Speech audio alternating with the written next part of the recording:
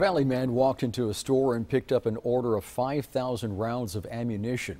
As Valerie Gonzalez reports, it wasn't the amount purchased that was illegal, it was where it was headed. Valerie? Well, there are many people who buy ammo in bulk. It's how they intend to use it that raises suspicion. When a Valley man showed up last Friday to pick up his 5,000 rounds of 7.62 39mm caliber ammunition at a licensed store, ATF agents were watching. Brian Guerra of Lone Star Guns explains this ammunition is widely used. It is one of the most popular types of ammunition in the country and globally. The reason why is because it's used in the SKS rifle and it's also used in the AK-47 rifle. The man loaded up the ammunition into his vehicle.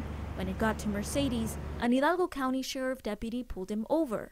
During an interview with ATF agents, the man said he was paid $400 to take the load to a storage unit in Brownsville. According to the federal criminal complaint, he said he knew someone else would pick it up and take it into Mexico.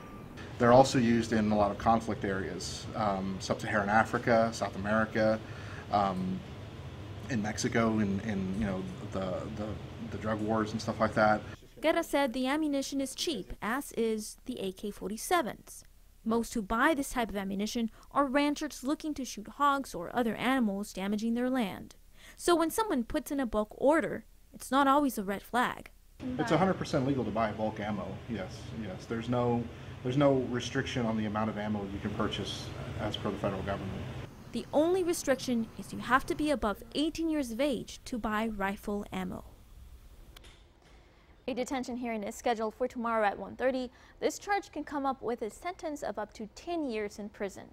In the studio, Valerie Gonzalez, Channel 5 News at 6.